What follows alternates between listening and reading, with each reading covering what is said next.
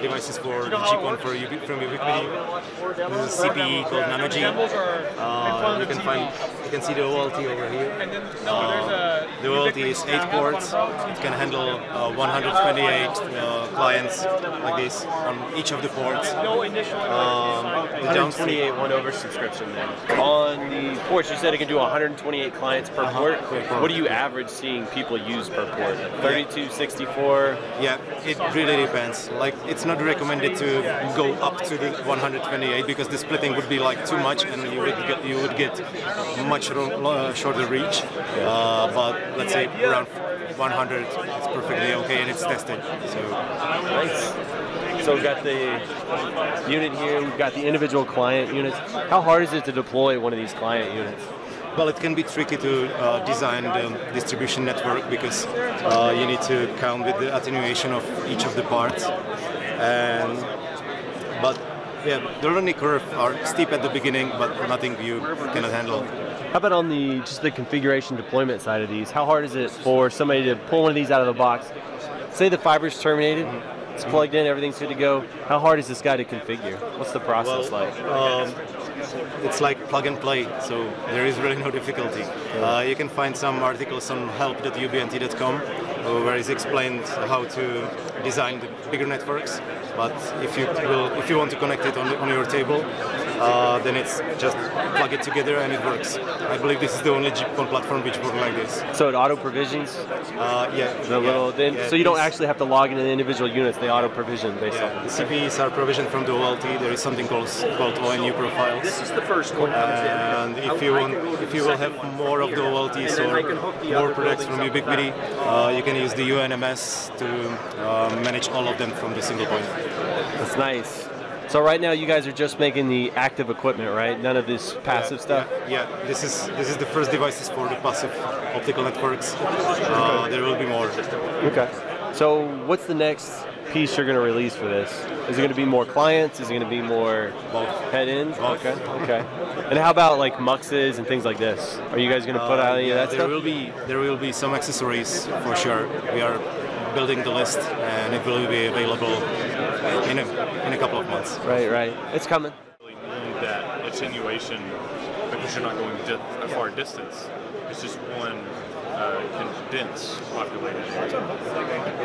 So a 1-to-28 split, you would get about 8 kilometers distance max because of the attenuation of the 1-to-128 splitter.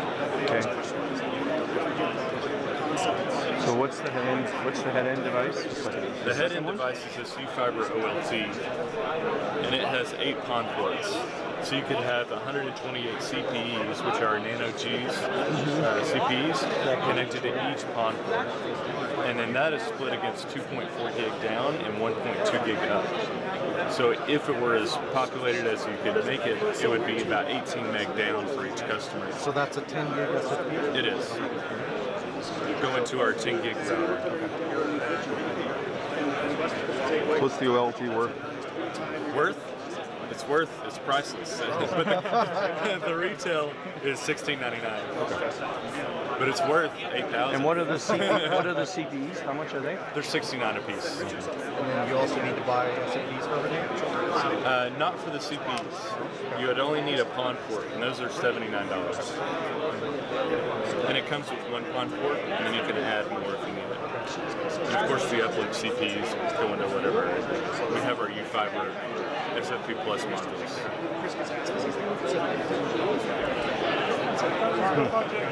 That's pretty cool. Not yet. But we have this air cube, the black box right here. And that air cube pairs well because it has PoE output. So you mount that inside the building or inside the residence. The customer has access to that as they can manage their Wi-Fi internally. And then you would have management to the WAN side of it using our UNMS tool. So that way you can manage the air cube and see if it's out or if there's some type of outage. And those start at $39, I believe, and the AC version is, I want to say, $59. When's the OLT available? It's available now. All of our distributors have it. And the CPs everything? I'm sorry? The CPs as well? Same. Yeah.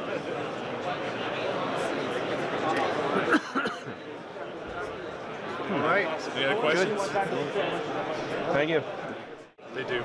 Okay. Yep. So for our lab setup here, we have UCRM, which is our management tool for client database. So we have different service levels. So this customer with the AirCube has service level 1, service level 2, 3, 4, and they're all shaped to like 50 down, 50 up, 100 up, 100 down. So shaped in the router? That's shaped in the router, and that's all configured from UCRM. So you click to add a customer in UCRM, you assign them a service level. Okay. Then when you turn on QoS in UCRM, it connects to the edge router and configures the traffic shaping on the QoS. So just with a click, go in and manage it for you.